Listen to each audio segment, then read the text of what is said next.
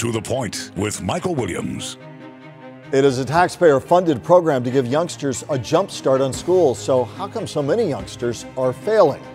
And a different viewpoint on domestic violence. An award-winning story with a message from 3 young sisters. Good morning and welcome. We hope you're having an enjoyable long 4th of July weekend. Today we have a little different take on To the Point for you. Instead of talking politics as usual, we have 2 of our Contact 5 investigative reporters here to talk about investigative reporting and some of the stories they have been working on. And we're going to begin with a report that shows nearly half of Florida's 4- and 5-year-olds are not ready for kindergarten. All youngsters are eligible for the taxpayer-funded voluntary pre-kindergarten program known as VPK. The Contact 5 investigators found, though, that 45% of the children who go to VPK fail the test given when they start kindergarten. Our Contact 5 investigator, Sam Smink, has the story. What is the name of that number? 4. Point to the J. I love teaching that age. They're like little sponges. For 25 years, Patty Page has been teaching voluntary pre-kindergarten, a free program that gives kids a jump start. It helps teach them social, pre-math, pre-language, literacy. How many cars are there? 1, 2, 3, 4. We use a flip book and we test them. There's 3 different assessments that we do throughout the year. And the results are impressive. 95, 97, 92. Sounds like they're ready for kindergarten. But here's the problem. These are just practice tests. The real tests happen after summer break when the kids are in kindergarten. According to those scores, half the kids in Florida fail. Why are they failing? Most of them have never had used a mouse or a computer to be tested on. 2 years ago, these kids went from flip books to computers. The letter A. I was at this on my computer. Yeah, you're teaching them one way, and then when they go to kindergarten, it's done a different way. What's just happened? Another issue, students don't take the test until kindergarten, after a 3-month summer break. At home, they could be sitting on grandma's couch all summer watching TV and not doing anything educational, and then they forget everything that they learned in VPK. How can people not look me in the face and tell me that they're not ashamed that we haven't created a system where we know what is quality and what is not? State Representative Vance Lupus of Miami-Dade admits, with the way the testing is, they don't know if the scores are accurate or valid. But we spend $400 million a year, and you can't tell me which programs are doing well and which are not based upon the current assessments. He introduced a bill that would put the test at the end of the VPK school year and on kid-friendly tablets instead of a mouse. And for somebody who's been in this work for 10 years, I know how important this is. 42% of the state's VPK providers are at probation level because the kids in their programs scored low. How does getting a low score affect you and your daycare? I get put on probation, and then you could lose your VPK. 6, 7, 8. It could mean a lot of schools will close down. Nice try. Try again. Shortly after that story aired, the state said that they were going to give a fix, kind of help those evaluations when it came to providers. But just yesterday, we reported that they kind of stepped back on that, and there's a lot of confusion going on with these VPK providers. It's kind of like, the easiest way to explain it is they get evaluated like teachers, only they're getting evaluated just based on this one test. And this is a test that their students take in kindergarten, so 3 months after they graduate VPK. It comes back in its own way, and it's reminiscent of the long-standing discussions in the state about accountability and how we get there. But right now, you have, most importantly, these young students and their parents wondering, are they really ready, and teachers who are in limbo. So where's your sense, in talking to your sources and contacts, of where we do go from here? The VPK providers say the first step really should be that the test is given at the end of VPK. Because right now, the test that they're giving these now kindergarteners, usually that test is given to kindergarteners so the kindergarten teachers can kind of gauge where they're at in their skill level, except that that's not happening. When they take the test, the scores are just going right back to the VPK providers. So they're asking, well, why are we being judged on something that's happening 3 months after these kids are in her care. So they think the first major step that needs to happen is that the test is given at the end of VPK, and they were a little bit happy about what the state had suggested, which was that Governor Ron DeSantis had said they were going to start counting what's called learning gains as the score. So it wouldn't just be this test result is your score. It would be, we're going to count learning gains. We're going to see where a child's at when they start VPK and when they end VPK. They said it was going to happen. They were going to count these learning gains in the next year. Their press release, their statement said it was in accordance with state law. And just yesterday, suddenly they said, well, no, it was only actually proposed. We're going to hold pause on this and get more public input. Talk more about the frustration with lawmakers. I know child advocates have been pushing for these style programs for years and years. We all know the value, the importance of getting to youngsters early to help them on that learning path. And I heard the frustration with one lawmaker, but talk about that ongoing sense, because one question that I think a viewer might be asking is, why in 2019 are we still having this debate and discussion with so much good research is out there on how to help young children get ready for kindergarten and beyond? Lawmakers are just very frustrated. You saw Representative Alupis, Senator Gail Harrell of Stewart, and then Representative Aaron Grawl of Vero Beach. They all separately, Grawl and Alupis together separately put bills in both the Senate and the House of Representatives that would completely change the way that these VPK providers are being held accountable, because everyone is in agreement that with the way the system works, with the kids taking the test in kindergarten and then those scores going back to the VPK providers, they have no idea if this is even accurate. They have no idea if this is even a clear view of what kids are. Value added for these children. children. Whether it's, you heard him say, we don't know if it's valid or accurate. So these VPK providers say, we don't mind being held accountable. We want to be held accountable, but you got to do it in a fair way. And speaking of accountability, we're going to talk a little later in our broadcast with both you and our other Contact 5 investigator who will be joining us in a moment about how you make sure, and will, and I know it because I see the glint in your eye, will continue to hold a light to this very topic to make sure that the very questions you're asking are going to be answered. It's all part of the investigative journalism you do every day. We're going to talk about that a little bit more in a minute, so stand by. Sam's good to have you with us, and thanks for tackling this most important topic. Another Contact 5 reporter will join Sam and me. We'll look at that story and then talk to both of them about investigative journalism. Welcome back as we look at some of the work of our Contact 5 investigative team. Our next story by Contact 5 investigator Merris Badcock earned a prestigious Murrow Award. The subject, domestic violence done through the eyes of 3 children. Here's Merris's story. Another round of bullets hits my skin. I'll fire away days today. I won't let the shame sink in. Even though I'm kind of upset with my dad, I still love them both because they were my parents. This is what it looks like I wish they had gone their separate ways. when 3 little girls I'm afraid of losing all of my family. have to pick up the pieces from domestic violence. She was trying to help us. What is your last memory of her? Fighting for us. 911, what's the address of the emergency? Some guy just shot a girl!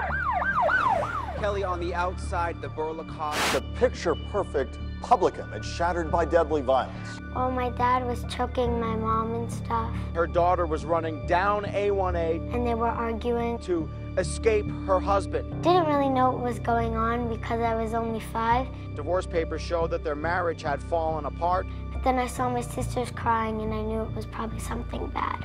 Ian was reaching for a gun. The police killed my dad after my dad killed my mom. A family member coming over and leaving behind a flower where Gemma Burlacoff was killed. Uh-oh, what's gonna happen now? For 5 years, Bryce, Brady, and Blaine Gemstone fought to overcome the horror of what happened. Like, sometimes if I think about my mom, it makes me think about my dad. Nightmares and anxiety, Then it makes me think about what happened. withdrawal and depression. I try to push it away until I have to bring it out. Even 5-year-old Blaine, who was a baby when her parents were killed, can't escape the side effects. Because when the parents are fighting, I think something's gonna happen. Through tears, time, and weekly therapy sessions, the Gemstone girls learned how to cope. You have to get mad again. So when her teacher assigned a social issues project, Do you think it affects third graders? Probably a lot more than people think. Brady courageously chose domestic violence. But when the time came, They said I couldn't do it because it's not third grade appropriate. with support from their counselor and grandmother Linda, the Gemstone sisters turned to Contact 5 with a life-saving message. It's okay to talk about it to some people because it will help you feel better. Do you think your mom talked about it enough? Like, I wasn't aware of the situation until after it happened. So you didn't ever know it was that bad? I think she tried, but she didn't do enough because she was scared that she would hurt us. 3 sisters sharing their story. I used to hear this on TV and stuff, and I was like, nah, I'm fine. I got a perfect life. Never gonna happen. But Even if it helps, just one. one day it did, and it changed completely. I want to stress that police shot and killed the girl's father after he reached for a gun. If you or someone you know needs help getting out of a violent relationship, we have a list of resources on our website, WPTV.com. A gut-wrenching story about the human cost. I remember the night that story aired, you could hear a pin drop throughout the building. But it was a story that almost didn't air. We had a lot of debates in the building. Talk about that and the decisions that went into saying, yes, we're going to go ahead and do this story. So I think one of the major issues, you had very young children talking about a very adult subject. And so I think that juxtaposition was a big concern. I know we had a big roundtable discussion in our newsroom. We pulled people from all different areas and asked them for feedback on this. It was one of the major, it was just the biggest point of concern we had. We were worried that by airing this story, because they're so young, would their message be lost? But ultimately, I think that the reason we decided to go forward was that they were silenced by the school. They were told they couldn't talk about it, and that's kind of the root of this problem. And also deep discussions with their families and loved ones and guardians now who said we want them to have the chance to speak. That was a big part of it too. Absolutely. I wouldn't have even put a camera on them. So we did a lot of background research. We talked to a lot of people in their community, their grandmother Linda, their therapist. All these people came into play, and it was definitely took a village to get this story off the ground. Before we broaden our discussion into investigative reporting in general, talk about how the girls are doing today, 2019. So we still keep in touch. They're doing well. I know one of them did get to talk about domestic violence as a social issue project after this story aired. And the oldest, Bryce, she recently placed in the Do the Right Thing essay contest. So that was good to hear.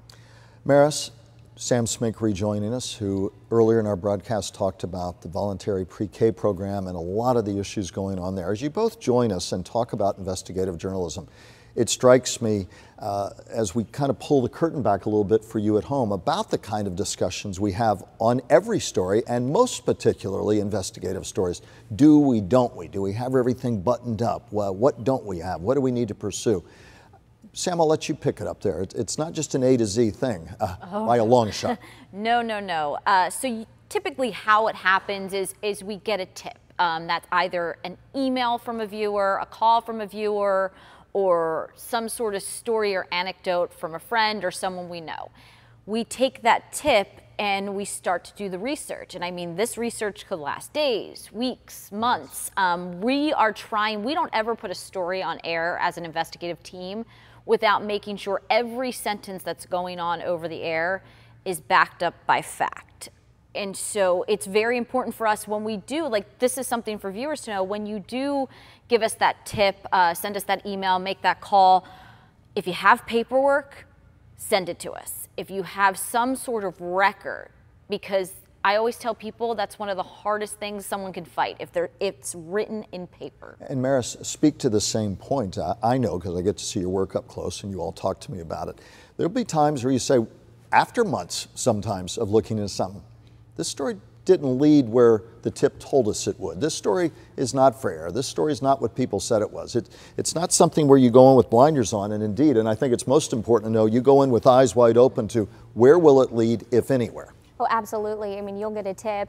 You could spend a couple hours to a couple months investigating it, only to find out that, you know what, this isn't a story. And those decisions, there's a discussion that happens, and you've spent so much time on it, so it's, you almost feel like all that time feels wasted, but in the end it's not, because you're finding out that this isn't a story and there's no benefit to putting this on the air, or maybe it was a ruse or a ploy or and it's like about sourcing and double sourcing and triple sourcing and literally checking every word. And I think sometimes there can be a misconception about that. When you talk to viewers, what do you find are some of the biggest misconceptions about I-team journalism?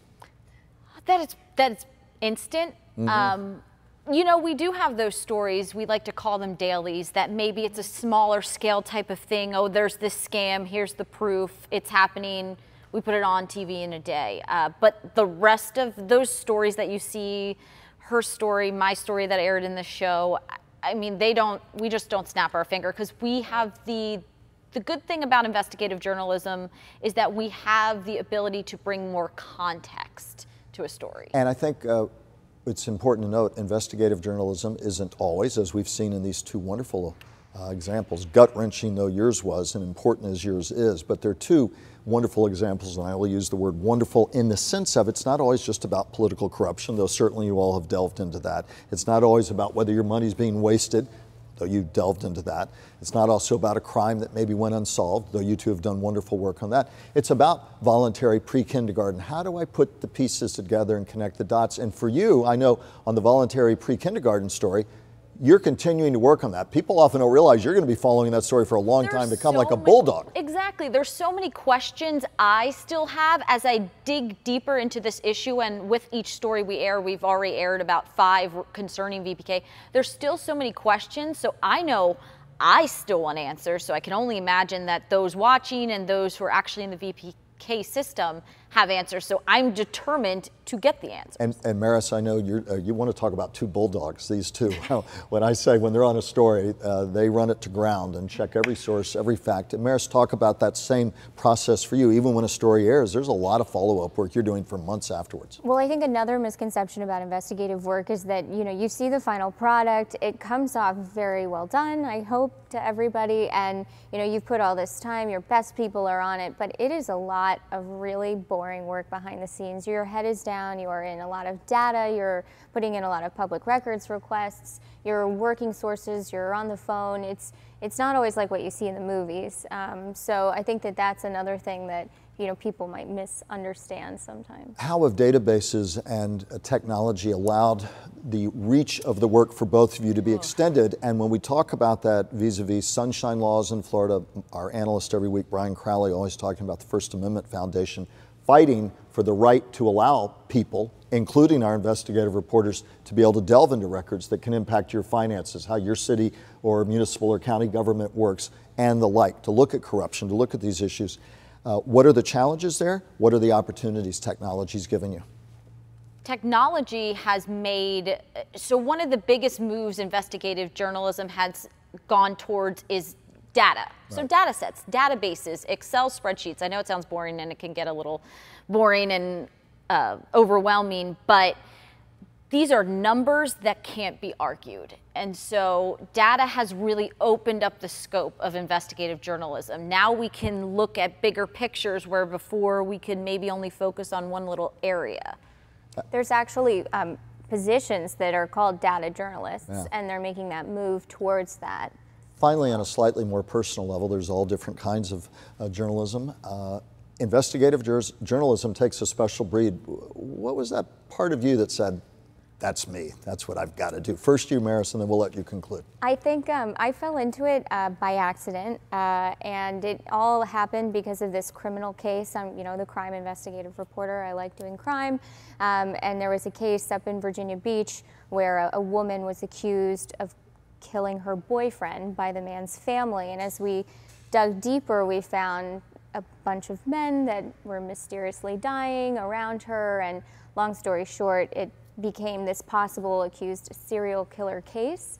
And as a result of some of our work, the feds were able to arrest her on a number of different charges. And I was just really proud of. So that's what I've got to do. Yeah. Sam Smink, what about you? I think my parents will tell you I want to know everything, and I will keep asking why until I know it. And so for me, it's interesting because it was back when I was in Fort Myers about 6 years ago that I first turned into an investigative reporter, or officially got the title, because my boss at the time said, it's so interesting, you know, you have that story Tuesday and then you come in on Wednesday with a follow and a way to keep asking questions and to keep you know, knocking it into the ground. And you know, he's like, do you want to be an investigative reporter? And my thought was, I thought I was being a reporter. I thought that was my job. And it's amazing just how I see it with Merris, I see it with Wanda Moore. We just have that brain that is just keep asking questions, and it's never just good enough to get that one sentence. It's incessant. There's no 9 to 5 with these two of the best young investigative reporters you will meet. I can tell you that from watching their work and the diligence that they put into it every single day and week. Believe me, when I say these two vet a story before it goes to air, they do. They're two of the best. Keep an eye on them as we do. They're really doing important work for you in this community. And we thank you for sharing a bit of that with our viewers. Thank you, Mike. Thank you. By the way, the 4th of July work was accidental, although the red, white, and blue. We'll be back in just a moment. We're on the same mindset. I want to thank Sam Smink and Merris Badcock, two brilliant Contact 5 investigators, for being with us on the broadcast. And if you'd like to send us your comments about today's To The Point, go to WPTV.com, click on the To The Point page. You'll have a section to send us your views. We hope you've had a great 4th of July weekend. As always, wishing you and yours a great day and a great week.